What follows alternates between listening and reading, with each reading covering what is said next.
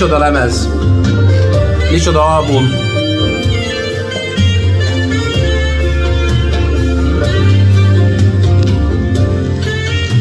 Így egy kicsit muszáj megállítanom. Üdvözlök mindenkit, én Karamell vagyok, éppen Leslie Mandoki legújabb magyar nyelvű albumát hallgatom nagy csodálattal, tényleg teljesen el vagyok varázsolva. Hát megpróbálok rövid lenni, bár az most egy kicsit nehéz, mert annyi érzés kavarok bennem, miközben oda-vissza hallgatom ezt a lemezt most már napok óta. Az első dolog, ami eszembe jut, az a világszínvonal, de azt gondolom, hogy szóval vannak olyan dalok, vannak olyan alkotások, amikor egyszerűen a világszínvonal kifejezés egy picit kevés. Szóval én azt gondolom, hogy ez a lemez, meg maga az egész Leslie Mandoki jelenség, bocs, hogyha így hívlak, Leslie, az túlmutat ezen, hogy világszínvonal. Egyszerűen a világszínvonalnak is utat mutat szerintem ez az album, meg a Leslie-nek a munkássága. Leslie a világ egyik legnagyobb zenei producere, szóval ezt nem tudom, biztos mindenki tudja, de ezt azért fontos hangsúlyozni. Ezen az albumon konkrétan a világ legeslegjobb zenészei játszanak. És ebben semmi túlzás nincs. Ha valaki nincs képbe ezzel, akkor nézzen utána, hogy valóban ez nem egy közepes kategória, akik itt zenélnek ezen a lemezen, hanem a csúcsok csúcsa. Szóval ez ennél magasabb szintek nincsenek a pop, rock, jazz muzsikában, mint ezek a résztvevők, ezek a muzsikusok. Ezért egy kicsit félelmetes, hogy én is, mint magyar résztvevő meghívást kaptam erre a lemezre. Nagyon megtisztelő, még igazából fel sem fogtam, hogy ez megtörtént velem, de annyit felfogtam belőle, hogy minden túlzás nélkül állítom, hogy ez az eddigi karrieremnek a csúcsa. Szóval ilyen valószínűleg soha többet az életben nem fog velem történni, hogy ilyen zenészek között szerepelhet a nevem meg a hangom, és egy ilyen dalt elénekelni az egyszerűen hátborzongatóan jó érzés.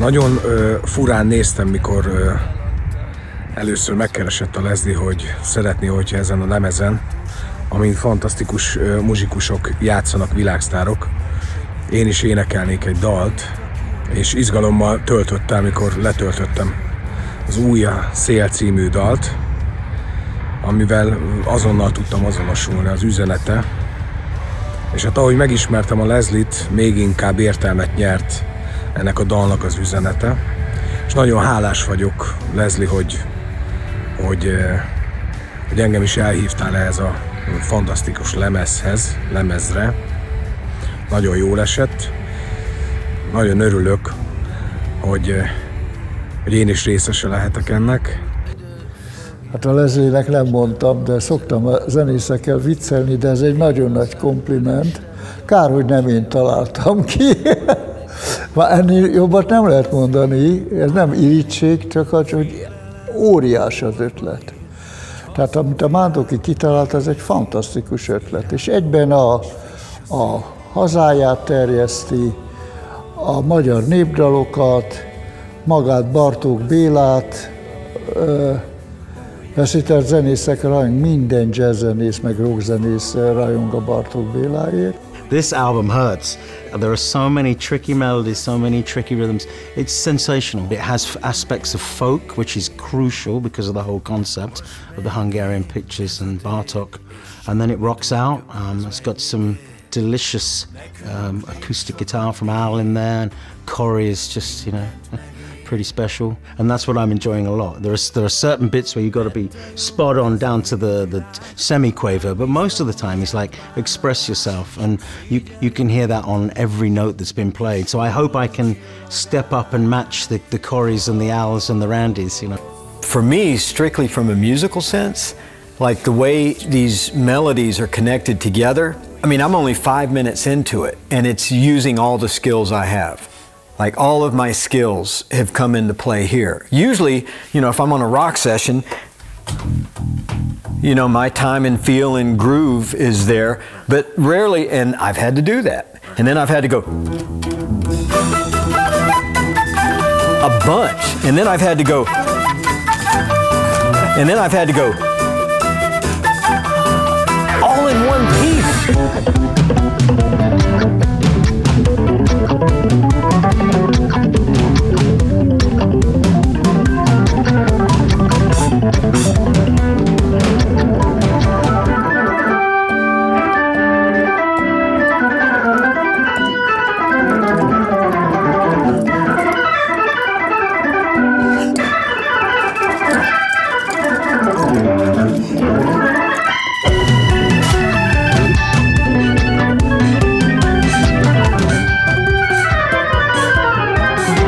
Started recording, and he kept pulling up some tracks, and I just wanted to get some shots up. That's what I was going to say. You know, just keep taking shots, and you know, if he liked them, you know, we keep them. We just going through them, just knocking them out.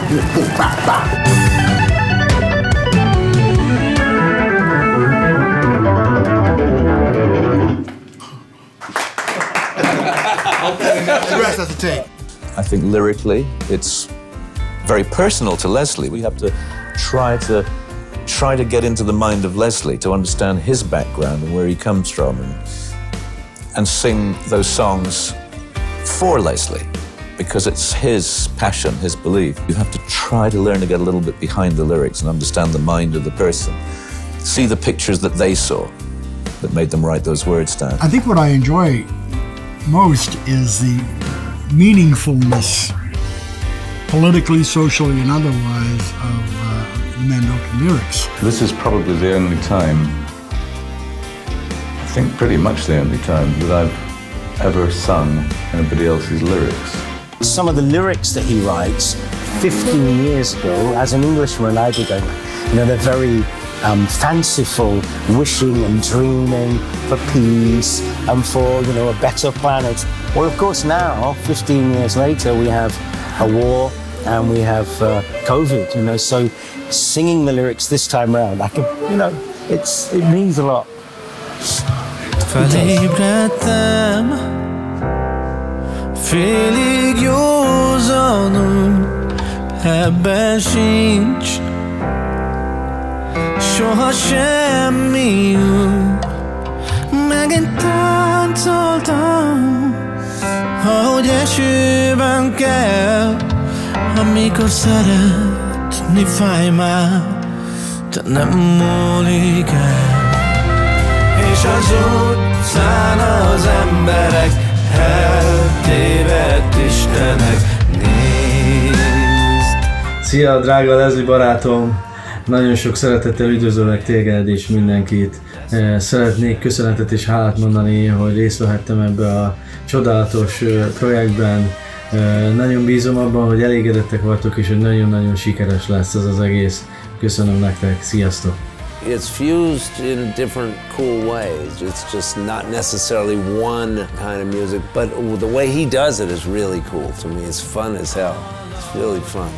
And he plays beautiful drums, man. He plays his ass off, so it's a ball. Azt szoktam mondani, hogy az a jó zenekarvezető, aki nem csak kitalálja a zenét, mert azt is nehéz, de még nehezebb megválogatni hozzá a kellő embereket, akik ezt véghez tudják vinni.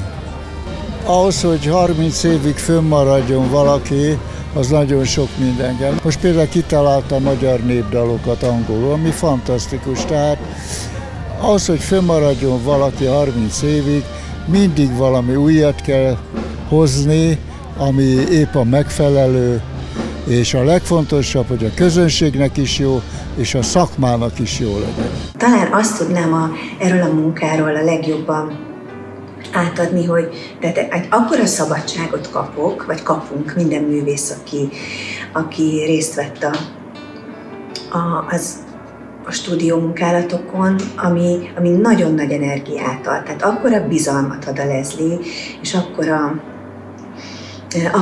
akkora hittel tudunk belemenni, és annyira ilyen gyermeki rajongással van irántunk, hogy ez nagyon-nagyon jó érzés és szárnyakat ad. Ezt most a Tom-Tomban énekeltem fel, de többször a Red Rockban is jártam, és hát óriási élmény volt a stúdióba belépni, ahol már tényleg olyan fantasztikus zenészek játszottak meg, Grammy-díjasok, meg Chaka Khan, meg hát odáig voltam a Cserháti Charlie Somló, Demjén közös daláért, tehát az, hogy nekünk is van egy ilyen új, tehát én nagyon boldog vagyok, hogy a részese lehettem.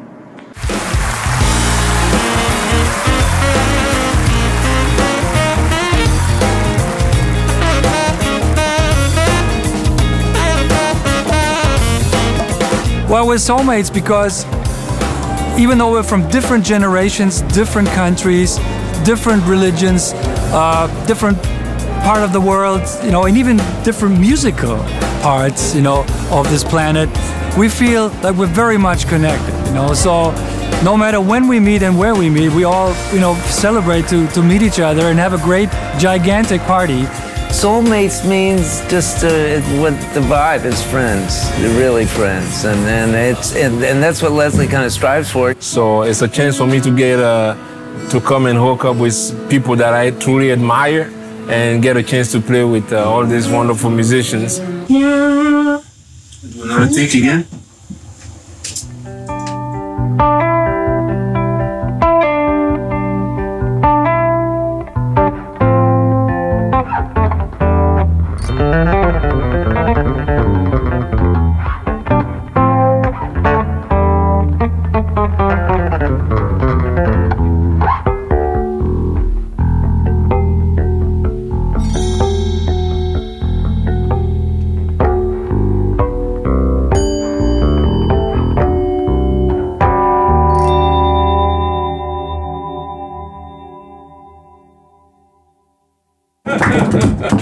So good.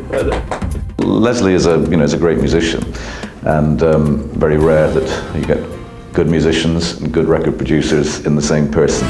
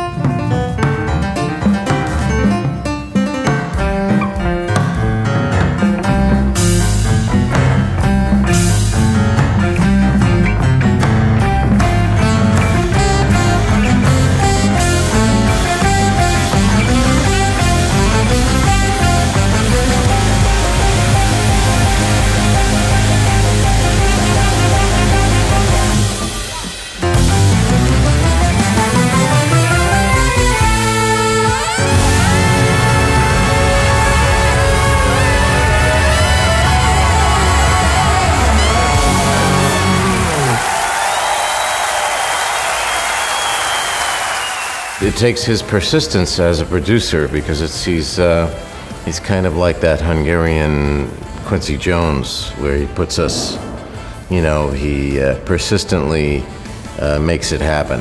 And it's a special talent that he possesses. Leslie Mandoki is really got a lot of energy to put this thing together. It's not easy. I don't know many people could do it, to be honest. And so it's great. What's his secret? He's just crazy, in a good way. You gotta be a little nuts, but in a good way. He has something that most people don't have, which is the diligence and the extreme desire. You know, he's a true producer in the fact that he can bring everybody together, which is a near impossibility when you have, you know, a lot of famous names and very busy schedules that they have. And you know, to have the diligence that he has is just second to none. And he'll get it done at the end of the day. Well, he's a very warm person, but I think his great talent is the vision that he has when he's writing the songs or coming up with the ideas. He actually can hear who's going to be doing what, you know, how it's going to be realized and who's actually going to be doing it. I think this is great talent. The one that comes to mind, the greatest person who had that kind of talent was Duke Ellington that I can think of. He is a general in charge of a very professional army, and he's a good general. He knows how to make this army fight for the music he believes in. He's like the Hungarian Quincy Jones. What is great about it, it's the bringing together of a lot of really great musicians, you know, who understand each other. You know, we almost don't need to speak, you know, because we speak through the music. And I think that's the beauty of it. The reason I do it is because, well, I like Leslie, we are friends, but I also enjoy playing with the you know, great quality musicians. You hear a lot of different music, you know, the music from all spheres. There's jazz, there's rock, there's soul ballads, there's, you know, a whole mixture of music played by, you know, one of the best bands you'll ever hear. Leslie is just a cool cat, and he attracts cool cats.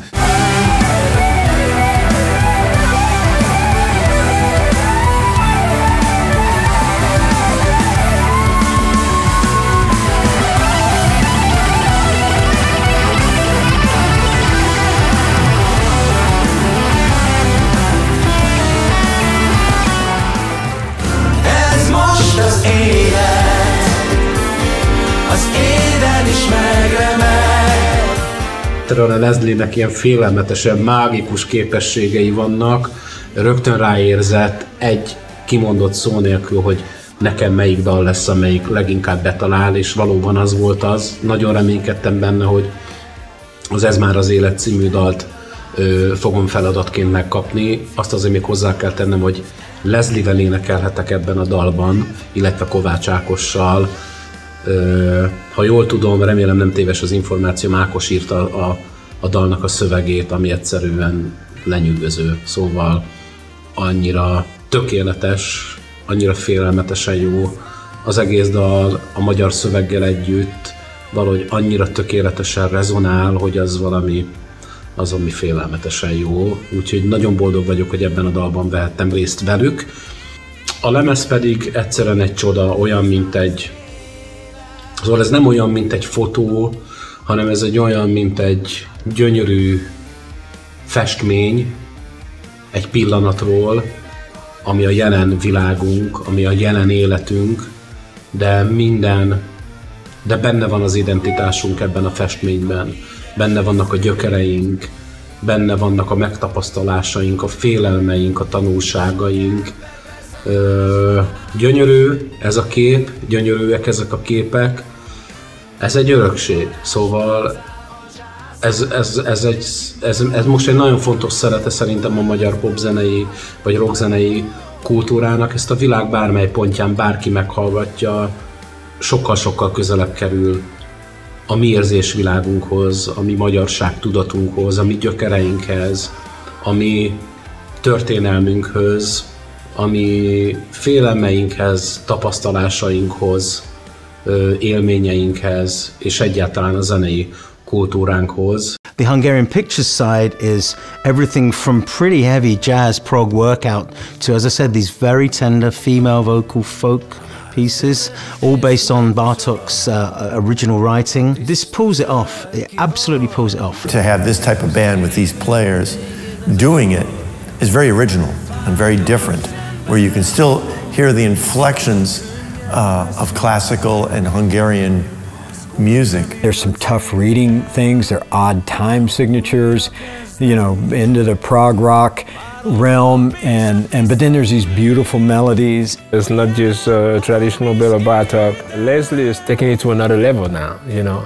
And when another good musician takes another good musician's material, you know something good will come out of it. And that's what's happening now.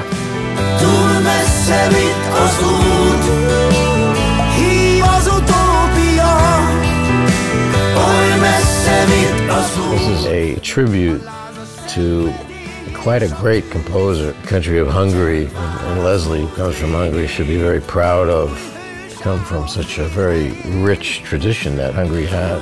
That's what music's all about, and just using different influences from different cultures and then playing to all different cultures. And then in this you're sort of remembering your homeland and saying this is where I'm from, and then let's see what we all can do with it.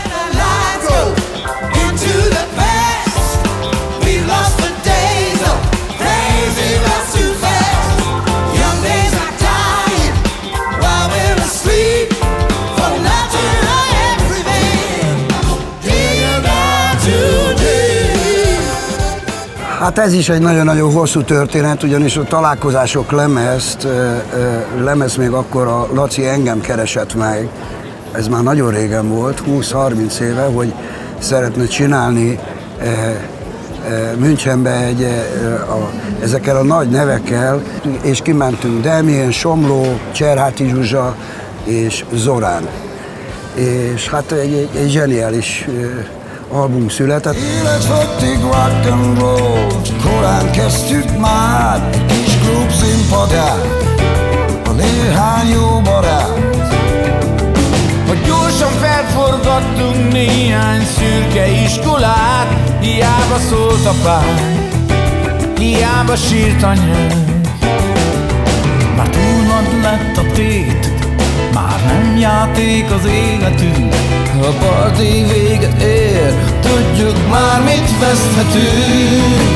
Játsz tovább, égj tovább, az a jó, ha még a dal a szívedbe mar.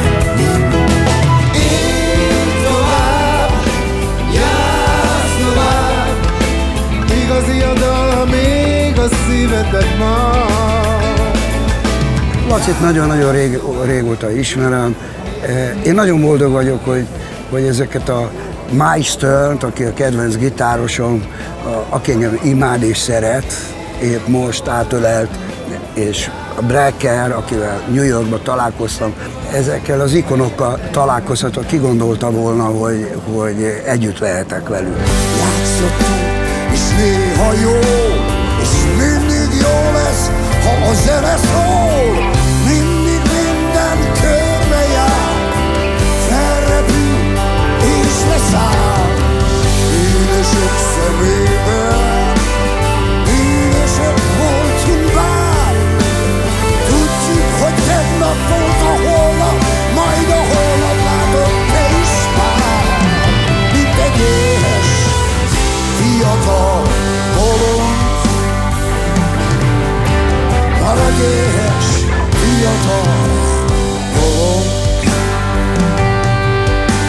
Nem mindent odaadtunk, amit csak adhatunk. Vágja és add tovább, maradj erős és éld álmaid. The Soulmates are people with heart, you know, and it comes over that it's real people playing real music. So that's what I like to do. Some of my guitar heroes, Mike Stern, Al Di Meola, me and Hal played on the same track, and we're buds. Me and Hal are buds, but I never met Mike, and I think he's one of the greatest guitar players in the world. Well, in general, we have a great time. You know, I've been playing with the band for a long time. They're all good friends. So I'm very happy to see everybody again. We all look to Leslie, but since everyone is a leader, everyone understands the mechanics of a show this extravagant. So everyone really works together well, and we're all became really fond of each other. It's truly soulmates. I just like the fact that we are playing good music. Nagyon örülök, hogy megismerhettelek, Leslie, ezt most így neked üzenem, hogy nagyon megtisztelő, hogy felkértél erre a lemezre. Tényleg ez azt gondolom, hogy ez a pályám csúcsa, és hát nagyon köszönöm, hogy egy picit megismerhettelek így a munkafolyamatok alatt, a zsenialitásodat, az emberségedet, a kedvességedet. Egy igazi élő legenda. Egy igazi élő legenda. Úgyhogy nagyon örülök, nagyon boldog vagyok, hogy egy igazi élő legendával dolgozhattam egy dalban, énekelhettem egy dalban.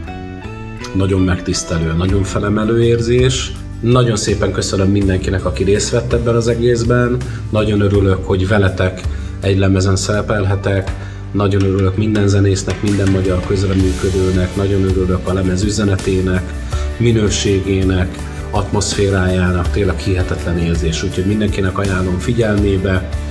Nagyon jó zenehallgatást kívánok, neked pedig, Leslie, még egyszer nagyon-nagyon szépen köszönöm.